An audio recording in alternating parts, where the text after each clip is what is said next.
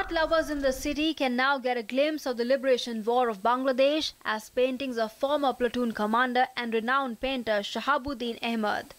A month-long painting exhibition began at the Ganges Art Gallery in Kolkata on Wednesday. President Pranab Mukherjee had inaugurated the exhibition on the first day of his recent visit to Kolkata. The artist's experience of participation in the liberation war and the plight of the common people has been manifested in the painting. The exhibition will also have few of his most famous paintings depicting Rabindranath Tagore, Gandhi and Bangabandhu Sheikh Mujibur Rahman. Shahabuddin Ahmed feels fortunate to be able to paint these heroes on canvas.